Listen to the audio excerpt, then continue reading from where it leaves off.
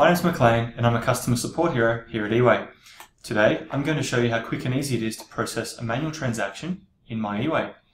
Now I'm already logged in and I'm going to navigate to Payments and then Manual Transaction. Now we have a wide variety of fields here. Take note of the ones with a red little tab inside them. They are required. Today I'm only going to fill out the required fields.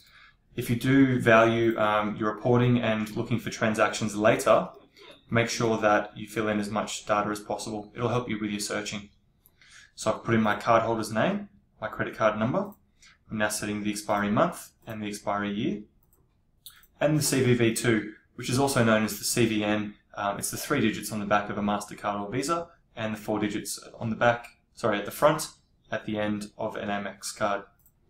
I'm now entering my amount in dollars and cents. And I click on Process Transaction. I get a quick screen here just confirming the details. I'm happy with that and I'm going to click on Confirm.